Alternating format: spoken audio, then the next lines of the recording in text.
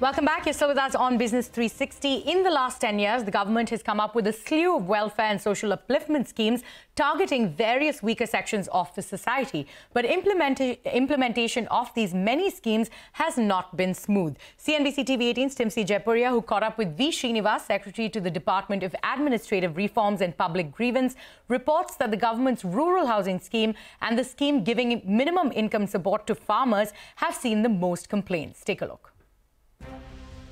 Whether it's the pro-farmer PM-Kisan scheme or the PM-Awas Yojana aimed at providing affordable housing or any of the other social welfare schemes announced by the government in the last 10 years, implementation has been a big challenge. And this is evident in the number of complaints and grievances recorded by the Department of Administrative Reforms and Public Grievance. The worst pain points for the government, going by the number of grievances recorded on the Centralized Public Grievance Redress and Monitoring System or CP-GRAMS in just the first 6 months of this year, are the PM-Awas Yojana, especially the scheme dealing with the rural housing. Over 4.79 lakh complaints have been registered against it. The PM-Kisan, which promises minimum income support of 6,000 rupees per year to farmers, is a distant second, with a little under 52,000 grievances. The other top spots go to complaints related to Employee Provident Fund Organization or EPFO, which are mainly to do with problems pertaining to withdrawals and timely payments, banking-related complaints, and reports of banking and credit card frauds. The big priority sector programs like the Pradhan Mantri Awas Yojana Gramin, which receives a huge number of requests for considering them for eligibility under the housing scheme. In the priority sector programs, Jal Jeevan Mission and PM-Kisan, these are two programs where citizens are approaching government to consider their claims. The grievances largely pertain to priority sector programs, wherein which citizens are seeking enhanced delivery of services. There are also grievances that pertain to employee-related grievances like EPFO.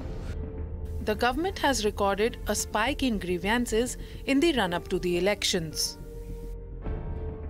The portal receives, on an average, 1,80,000 to 2 lakh grievances every month.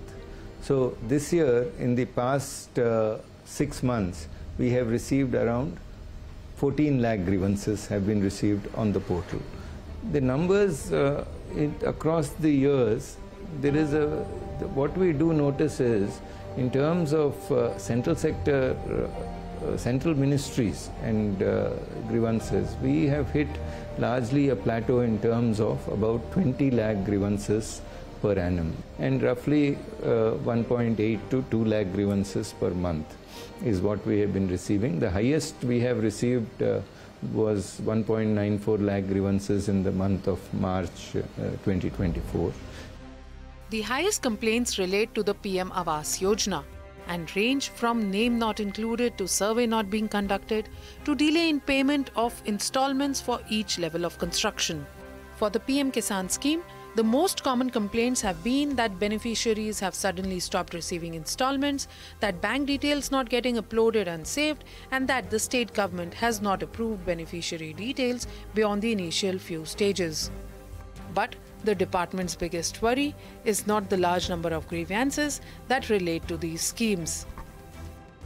We have been in constant communication with the Department of Financial Services. Even this morning we did have a review of the progress that has been achieved across various ministries in terms of effective redressal of public grievances. And the Department of Financial Services has indicated that tremendous emphasis is being placed in their interactions with the Reserve Bank of India to ensure that the Ombudsman, as also the grievance officers who are monitoring this particular category of grievances, is fully activated to protect citizen interests. The Secretary says the DFS and RBI are working to reduce, address and help citizens and are actively pushing to spread awareness and crack down on such cases of fraud. But this does not mean the other grievances are being ignored.